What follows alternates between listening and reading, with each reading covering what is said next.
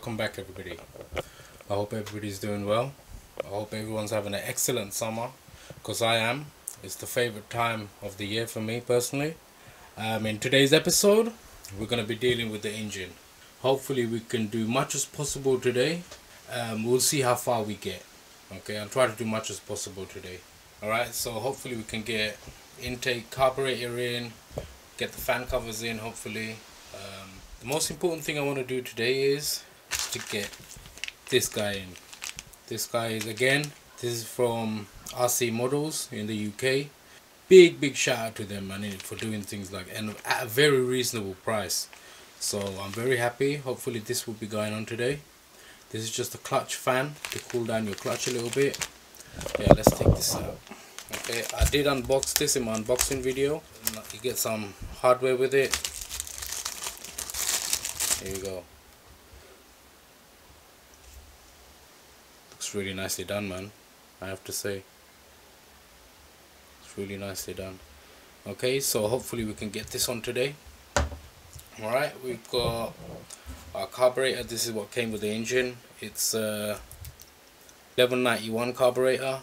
I don't know if it's good or not, bro. This is my first ever carburetor, so we shall see. But it should be alright, man, because Botojo, he's been running his 5ive and it's been running fine, man. I saw it. It's ripping up the grass and shit, man, isn't it? So we shall see if it's good or not. Okay, I'm sure it should be fine. Everything's looking nicely together. It's Walbro. There you go. So I don't think I should be having any problems with this. And if we need to upgrade it later on, I don't know, with the 990 or something, we'll do that later.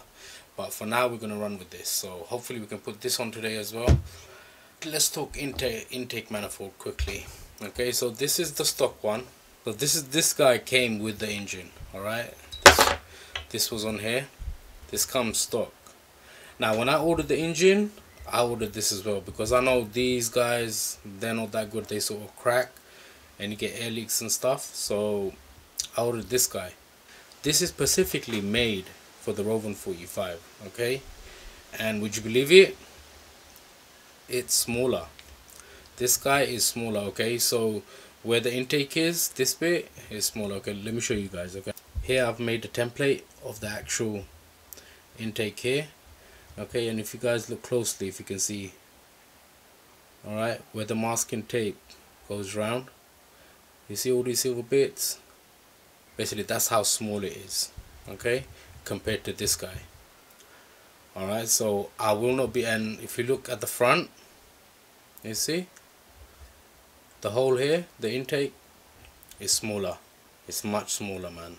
So I will not be using this, okay, because I gotta do a bit more work to it. Do you know what I'm saying? I'm gonna have to file all of this down.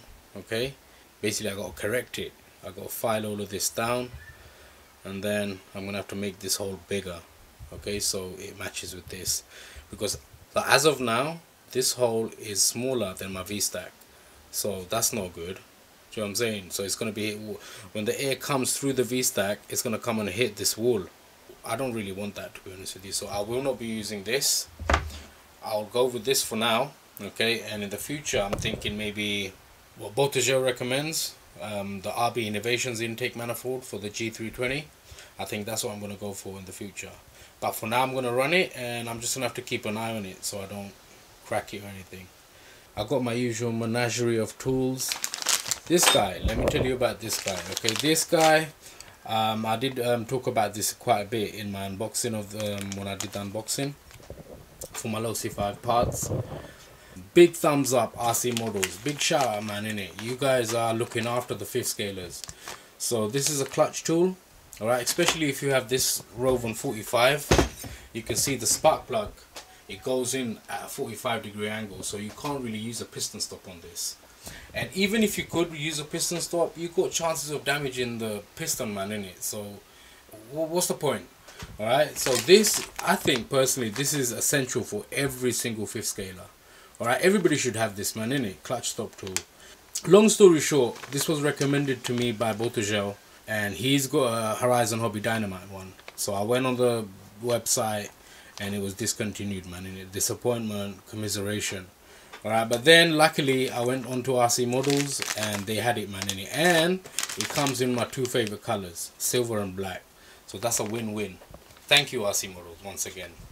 Alright, and I'm sure you guys saw this in the previous unboxing. It's the DDM Racing Pro throttle linkage for the Losi 5ive. So you see this little guy here, this has to go on the carburetor basically, so hopefully I can do that today as well. Okay, nice piece of kit, man. The way they've done it, it's really nice. I really like it. Okay, okay, so I don't know if I've told you guys about the clutch bell I'm using. This is the 30° north clutch bell. It's all nicely drilled out, lightened, so it should stay nice and cool. There's nothing more to say about it really. So this is the clutch bell I'm using. Okay, so first job of the day, we're going to get this Bartolone Racing billet ignition coil spacer. So that's the part number if anybody's interested, EE414. Okay, this was recommended to me by Elite RC. Thumbs up, buddy, I love your channel. Okay, so he used it on one of his builds, and I think for me, man, I'm really bad with things like this. I always lose spacers and washers and screws. I always lose everything. So this, I think, is going to help me not lose the little spacers. Do you know what I'm saying? So hopefully this is going to be a nice upgrade for me anyway, you know, so I don't lose everything. So we're going to be putting this on today. Alright, and again, I can't thank Brother Boltagel enough, man, innit, for pointing this out to me. Okay, this is the Zanoa flywheel air gap gauge tool. The part number is DR330 from DDM Racing. Man, like, when I made my mind up to get into 5th scale, I watched a bunch of like build videos, alright, on YouTube, and everybody's talking about business cards, man. I'm like, how the hell, man? Every single business card is different. Do you know what I'm saying? They're all different thicknesses. And then finally I stumbled like on Boltagel's channel, and finally my man took out the tool and he was like, this is what you need to use. I'm like, yeah, man. And this is one of the first things I bought when I decided, yeah, I'm gonna go 5th scale. One of the first things I bought was this tool, man, in it, because I knew I was gonna come to this stage.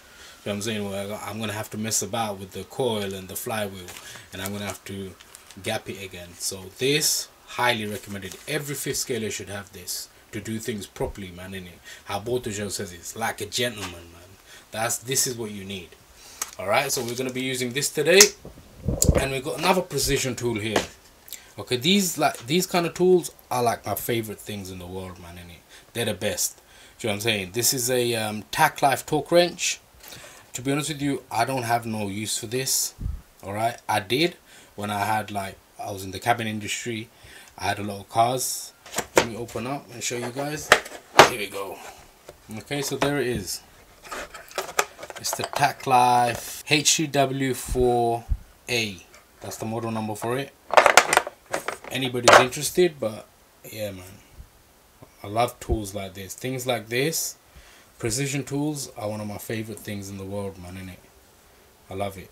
Okay, and this guy obviously does inch pounds and Newton meters. In the UK, we mostly use Newton meters, man, innit? It's just easier. Do you know what I'm saying? But today, I'm going to be using inch pounds. How about that?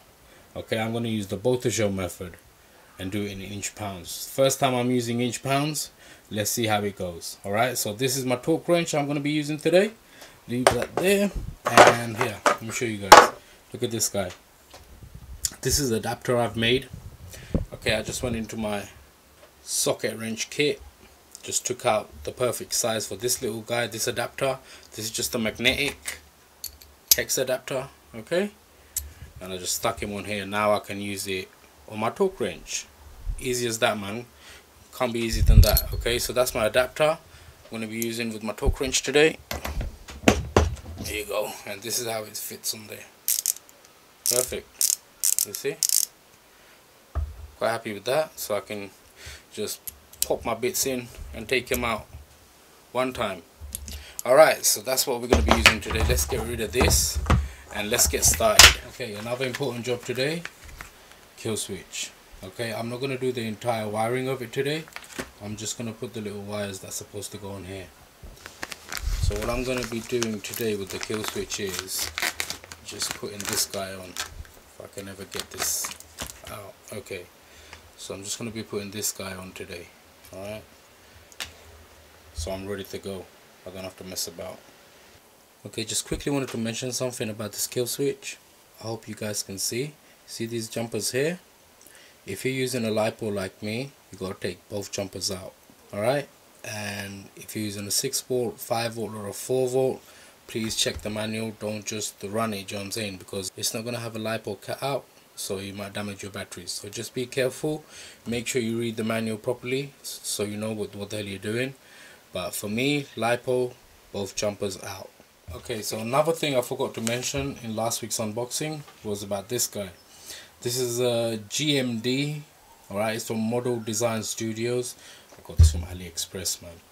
Alright, let's just keep it simple. There is no part number, people, but just if anybody's interested in this, just type in Model Design Studios, alright, and it should come up. Okay, so you guys know I'm using the Roven all aluminium CNC'd easy pull starter. So this guy, okay, it fits, it's perfect, no problems. But the only thing was, I did not know how thick this guy was. Alright, I didn't know if this guy was gonna fit. Alright, I don't even know if it fits. I haven't tried it. I don't know if the normal outerwear fits on this. Alright, so this guy is for a plastic stock pull starter. Okay, so I don't know if this guy was gonna fit. You know what, let's try it now. Let's see if this guy fits. Comes with some Velcro, that's gonna come in handy. Bloody hell, that looks small, man.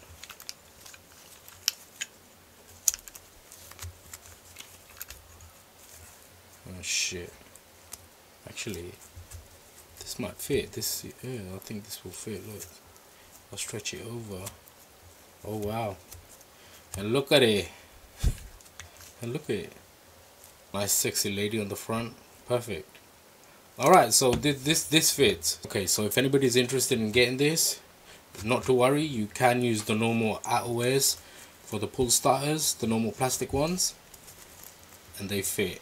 Thank God for that. So now I can just get the normal outerwears and they will fit. Because I didn't want to spend like 25 quid and then say, oh shit, it doesn't fit on here.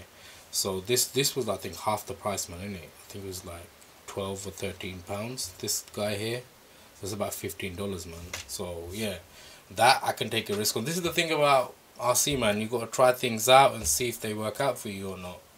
So that's another thing I forgot to tell you guys about. So that all worked out well. Alright, I didn't waste my money. I can use this. Alright, and I've got my confirmation, so I can get normal outerwears and they will fit on here. So that's a good thing. Alright, so the first thing we're going to do is take off this pull starter key / pull starter plate, whatever you want to call it. So this has got to come off. So we get to use our banging clutch tool. Yippee! Alright, first things first, let's take this clutch bell housing off.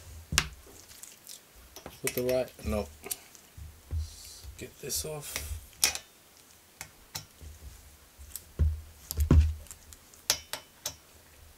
These guys are just finger tight anyway, from the last time I put it on, just to test fit it. So don't be scared, everyone. They're going to be torqued down properly.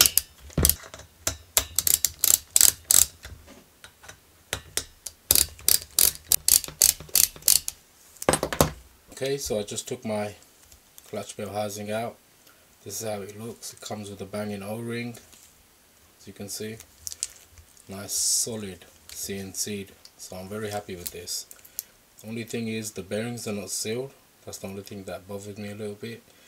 But I can change them in the future, so that's no problem. Alright, let's move on. Okay, so get our clutch tool. Okay, so we've got our clutch locked in. Got our 2 bolts in there to hold this in place. Alright, let's just turn it around. Okay, I wish I was filming this when I did it. Alright, so would you believe it? Me? Alright, I just took this off by hand. Okay, so that's how loose this was. I'm not saying it would come off, because each time you pull it, it turns to the right. Do you know what I'm saying? So it tightens on itself. I'm not saying it would have come off, but you shouldn't be able to take this off without using any tools, man, innit? Look, I'm just using my hands and it's Whee! It's coming off. There you go. So look, it just came off. Alright, so that's why it's very important to go over your shit, man, innit? What Bolter basically says, go over your shit. Just put a bit of masking tape there to keep this bloody tool in place, keeps falling out. Okay, let's get back to this. Let's get this washer off somehow. This washer is actually harder to take off than the bloody key. Don't want to damage my flywheel, so I'm going really gently, just trying to squeeze this bloody, don't know what the hell, did they super glue it in place or something? There we go. Okay, here we go, broken it loose, so I don't know what the hell. There we go, we got a winner. Okay, so this nut here for the pull starter key is a 13mm, okay, socket wrench. Alright, your clutch tool on the other side, make sure it doesn't slip. Bloody hell, that's on there. Okay, so this nut is really tight, so I'm going to give it a bit of heat it up.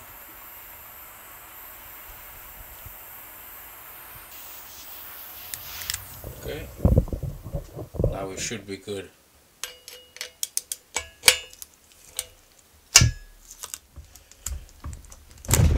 Here we go. Bloody hell, that was on there.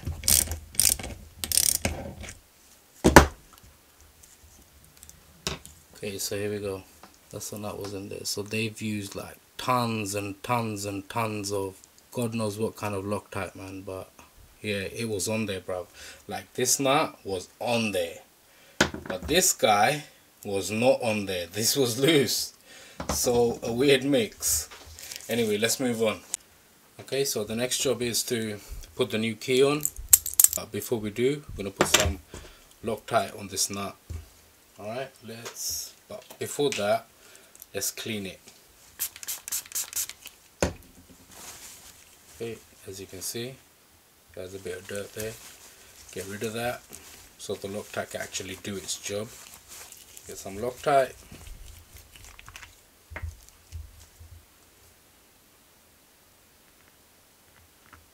Nice healthy amount.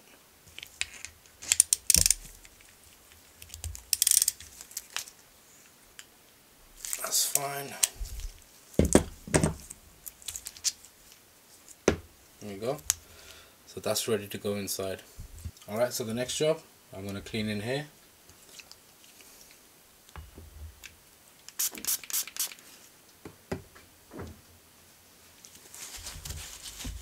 Okay, so I've cleaned inside here. The crankshaft is nicely cleaned up. We're going to get some Loctite.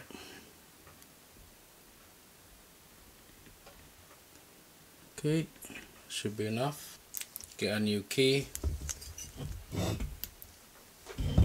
Start screwing in. Try not to cross thread it. Go slow at first. Okay, it's not looking bad.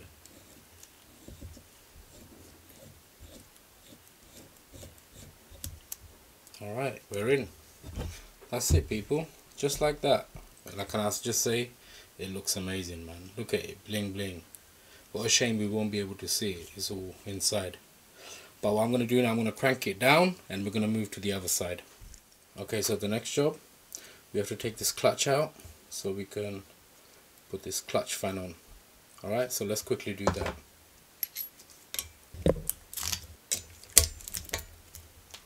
Okay.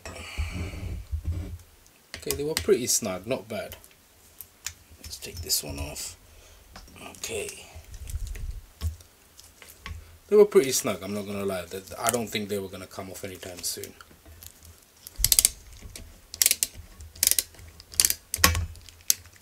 Okay, here we go. So put the screws out. You can see, got the washers. The washer's supposed to be facing down. These ones were facing up, so that's weird. Let's check this one as well. Well, yeah, this one was facing down, as you can see. You see, this one's facing down, but this one was facing up. Sure, it's supposed to be the other way. Never mind. Clutch tool off. Just leave that there for now. Okay, there's our clutch. Got a bit of dirt in there, look. Presents from China again. Okay, good job I took that out. Okay, there's our washers. So one was put on correctly and one was put on the other way. So good job I'm in here, man. I'm checking this stuff. I can do things my way, do you understand what I'm saying, instead of somebody else. Here we go. Got my washers out. And it's dirty as hell in here, man. What the hell is this? I don't know, but anyway, let's move on. Let's take this guy out. But we're gonna have to hold the flywheel. There's nothing holding the crankshaft now, so let me just quickly do that. Okay everyone, so this is how I did it. I got a giant microfiber cloth, held the flywheel and my engine tightly, got my ratchet in here, and I just went high, did a karate move, and it's come loose now. Alright, so take this guy out, get my flywheel puller,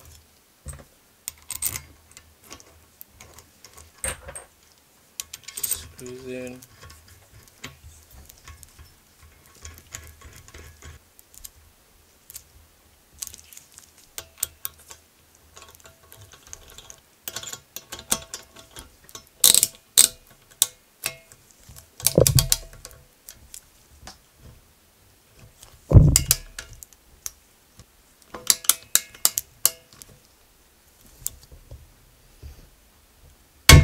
here we go. This off.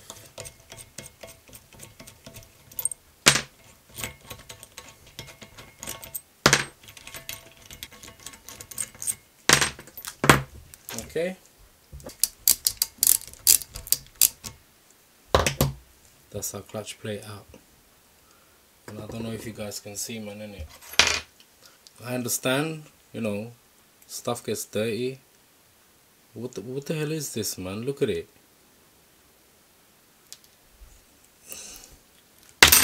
Anyway, let's move on. First things first, man. I'm gonna clean inside here, innit? I'm gonna douse this in alcohol, clean it up, and I hope I don't have an oil leak or anything, man, innit? Alright everyone, so here's a closer look. I hope you guys can see now the difference from before. Gave it a good clean. Alright, first I went in there with alcohol and kitchen towels, then I got a microfiber cloth and I wiped it down properly. You know what I'm saying? Now it's all nice and clean. Alright, so next we're gonna lube up this seal. Okay, it's another trick I got from Gel. Thanks brother, thumbs up Gel. What you do, you get some silicone. Alright, this is what I have at the moment. Okay, and we're gonna lube up this seal. Here goes nothing.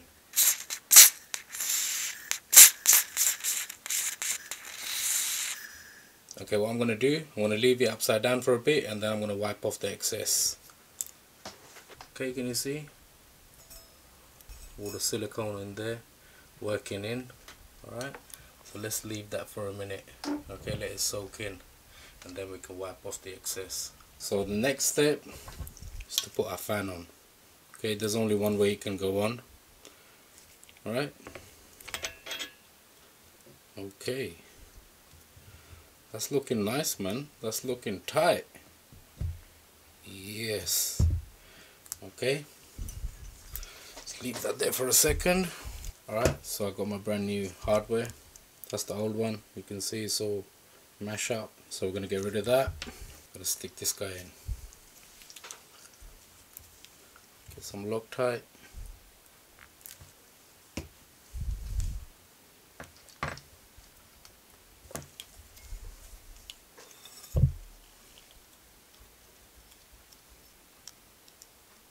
Okay, same again, so just like before, holding down my flywheel and my engine at the same time with this massive microfiber cloth, and we're gonna tighten this down.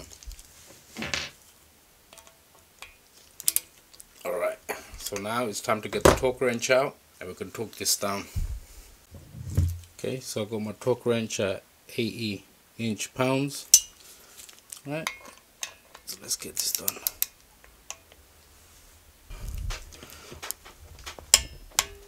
Okay, done. Okay, it's looking nice, man. Looking solid. I'm liking this. Alright, so it's time to put our clutch back on. Okay, get our washers.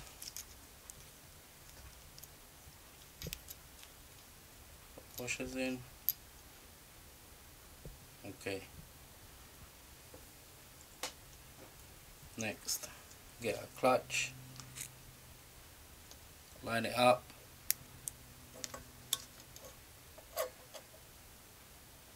Okay. What we're going to do, we're going to clean these clutch screws and we're going to Loctite these.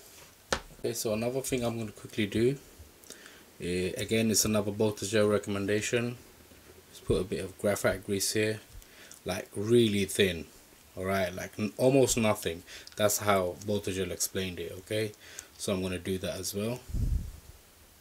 And if you can see here, like this engine hasn't been run yet, and you can see, look, these screws are already degrading. So I'm going to clean them up and put some graphite grease on here just to make it, you know, a bit smoother riding. Okay, so like I said, almost nothing. This much, that's nothing.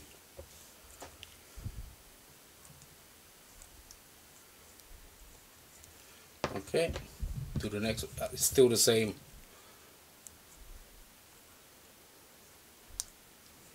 Okay, so I did, with that tiny bit, I did both.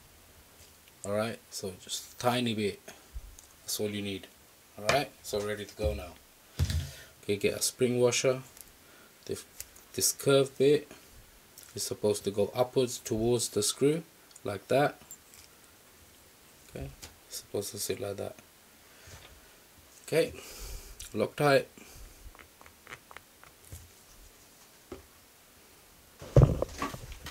Okay, now it's a bit difficult doing it with one hand. It will be easier for you guys if you've got both hands. Okay, so that's one screw in. Let's get the other one done. Same again, screw. Get your spring washer facing up towards the screw. Loctite. Same again, line it up.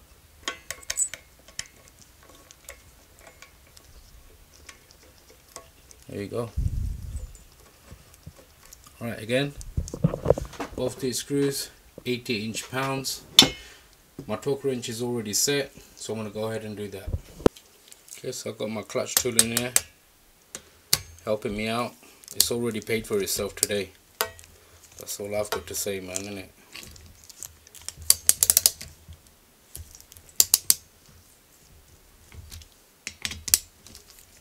Alright, we get our torque wrench. So again, 80 inch-pounds.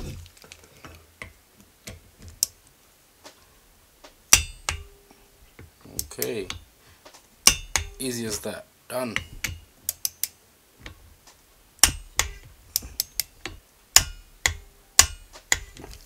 Done, 80 inch-pounds. Okay, so the clutch is in, the clutch fan is in. Let's come around here. Okay, the pull starter key is in. Alright, so the next job, we're going to deal with the coil now. Alright, we're going to get this guy in. Okay, we're going to get the Bartolon Racing ignition coil spacer. Alright everyone, as usual I've run out of time. This video is getting way too long, so I'm going to call it now. Stay tuned for episode 15 2.0. That episode should be going up in a couple of days. So just before I go, I'd like to thank all my subscribers. You guys are awesome. Thanks for all the support. And if you're new here, make sure you subscribe. I've got tons of videos like this coming up. Once again, thank you everybody for watching, and I'll speak to you guys next time. Take care.